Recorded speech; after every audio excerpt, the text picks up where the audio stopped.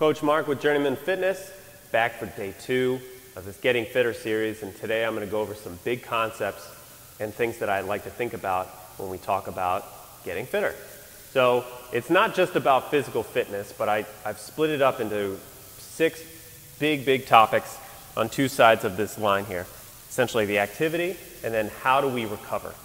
So on the activity side, this is activity that we've got throughout the day. What does our physical fitness look like? So are we sitting down all day at a desk?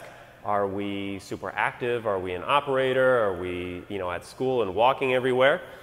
And how are we feeding ourselves? What's our nutrition look like? Are we getting the right nutrients into our body? Are we fueling ourselves properly?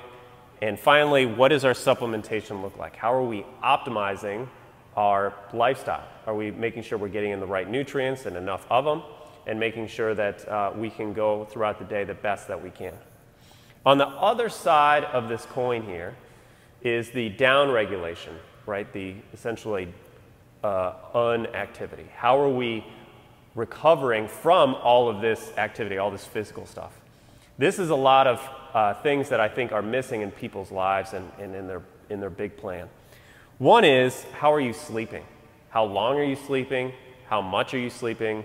The quality of it. I know I just said much and how long, but how much are you sleeping and the quality of it? And how are you improving it? If you're only sleeping 4 to 6 hours a night, that is not enough. I don't care if you wake up and think that you feel great on 4 hours of sleep. It's just simply not enough.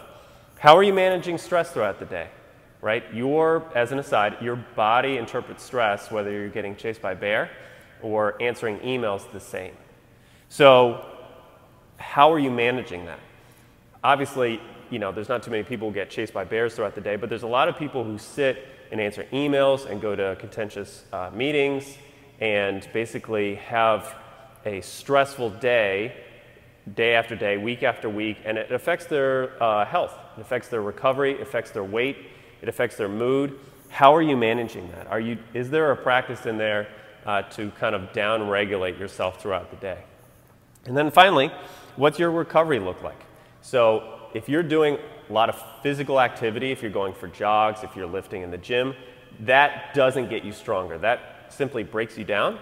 The magic is when you build yourself back up. And so the magic is right here in the recovery. So are you managing inflammation? Are you managing stress on the bones, stress on the muscles, stress on the tissues? Are you seeing a specialist if you need to? How are you managing this recovery?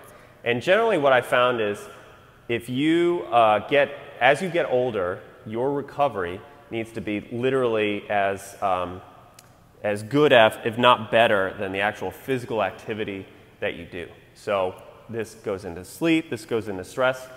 Are you taking care of the tissues, et cetera, et cetera? So when you think of your fitness, think of your health, think of the aspects of your life, I like to break it into these topics here.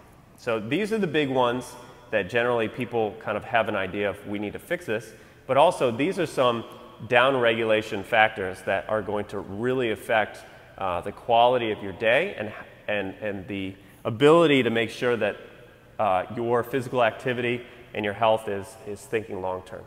Hopefully this was helpful. Get ready for day 3. I'm coming at you with some great tips tomorrow.